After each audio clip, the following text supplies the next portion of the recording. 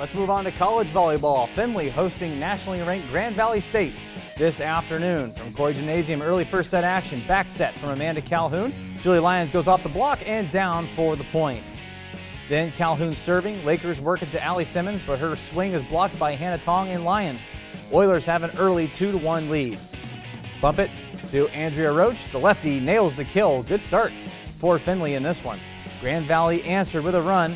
They lead 7-4 now. Marion local grad Megan Wendell with the dig, but Kaylee Lowndes spikes it home for the Lakers. Later, another back set by Calhoun. Give Roach another kill. Oilers back within one. Quick set to Nikayla Garverick. We'll take a look at it right here. Big swing. Lakers dig it out. Garverick is going to send it right back over and down. Oilers gave the 12th ranked team in the country a run for their money, but they come up just short in this one, losing in 5 sets, 25-10, 25-22, 25-23, 25-18, and 15-12.